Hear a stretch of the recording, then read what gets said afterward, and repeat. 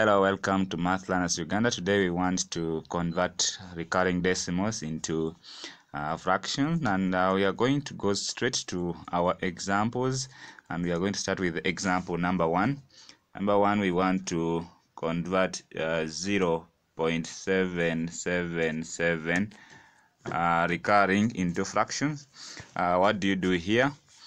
The steps are simple. You let any letter of the alphabet be the number. So let me let y to be 0.777. You call that equation 1. Then you write the same equation that you have formed, the equation 1, to call it equation 2, that is 0.777. You call it now equation 2. You read the place value of the last recurring number in equation 1 and the place value of the last recurring number. Remember, there is only one recurring number, that is 7, and the place value is 10th. So you multiply equation 1 by 10 on both sides. Then in equation 2, you read the place value of the last non-recurring number, and the last non-recurring number is 0, and the place value is 1th. So you multiply that same by 1. Let me now multiply them. That will give us 10y equals to 7.77. That is equation 1.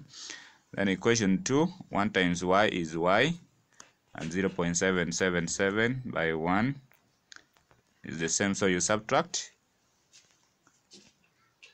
and you subtract, you have 9y equals to 0.007. So you divide both sides by 9, so your fraction will be 7/9. Number 2, 0.6363 recurring. Let us convert 0.6363. We are going to let y be the number 0.6363. We shall call it equation 1. We copy the same and we call it equation 2. We copy the same equation that we have formed. So y equals to 0.6363. We shall call it equation 2.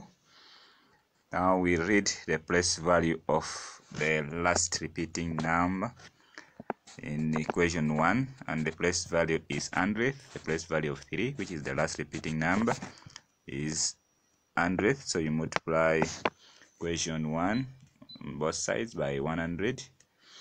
Then we read the place value of the last non-repeating number. We have only 1, and it's 0. The place value is 1th, so you multiply both sides by 1. So when we multiply, we get 100y in equation 1 equals to, when we multiply by 100, 0.6363, we go 2 steps to 63.6363. Then when we multiply 1 times y, we get y 0.6363 times 1 is 0.6363. The next step is to subtract the 2, so we get 99y equals to 63.000. So that will give us 99y equals to 63. Divide both sides by 99. Divide both sides by 99. So it will give us now y equals to 63/99. So that was number 2. Let us go to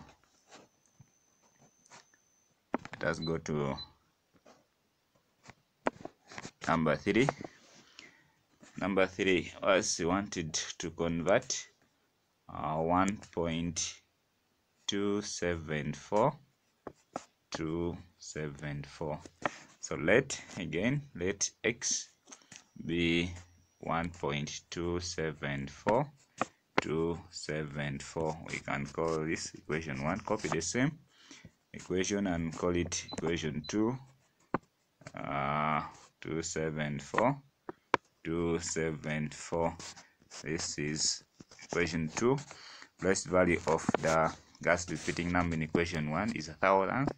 So we multiply both sides by 1000, and the place value of the last number repeating here is 1, so we multiply both sides by 1, and that will now give us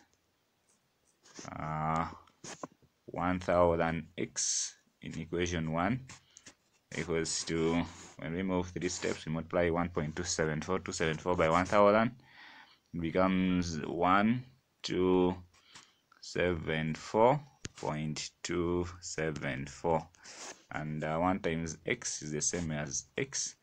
Then 1 times 1.274, 274 is the same as 1.274.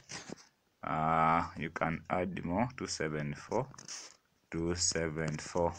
So we can subtract the 2. When we subtract 1000 by 1x, 1000x by 1x, we get 9000. We get 999x equals to, when we subtract, the other side will be 0. Then 3721. So that will give us x equals to 1273 divided by 999.